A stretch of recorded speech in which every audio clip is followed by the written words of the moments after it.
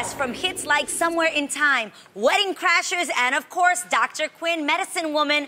Up next, we can see her in season 2 of Netflix hit show, The Kominsky Method. Please welcome the beautiful Jane Seymour.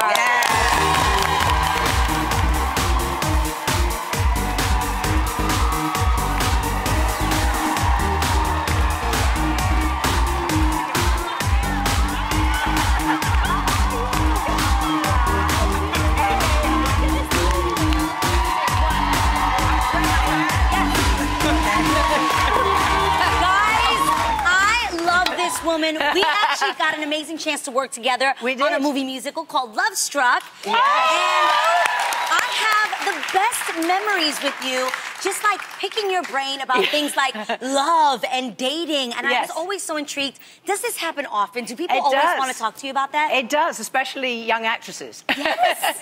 I suppose it's because I've been there, done that, and, you know, got married and divorced a couple of times. And okay. You know, maybe I've learned something over the years. I'm not sure, but you taught me something. I did? Oh, gosh. She taught me how to do shots. Oh! I had never done a shot.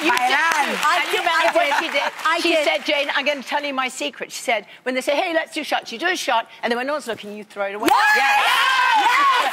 That's the key. We were so sober, it was crazy. And then you said, then you act like you had a shot. Then you're like, oh, that was awful. So cute.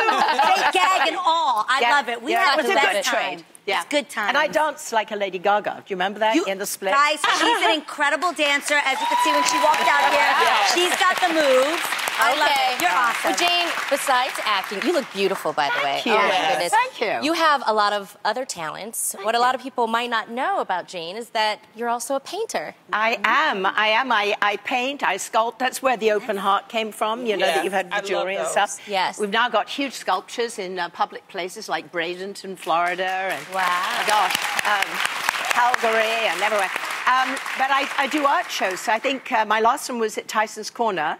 And, oh, look, there we are. That's me 2 days ago in Central Park. I actually decided to paint a painting which I turned into a scarf. Oh, wow. Because it was the fall. That's so cool. Yeah. So great idea. Gorgeous. I love colour. So the next one's in Dallas, if anyone wants to come in a couple of weeks. Good to know. Oh, good. Good to know. Okay, so all of this activity obviously keeps you busy and young, but you've also said that you met your 20-year-old alter ego. Yes. Who is she? Well, she's not trying to please everybody all the time anymore. Okay, yes. I think I was always very careful and very, I don't know,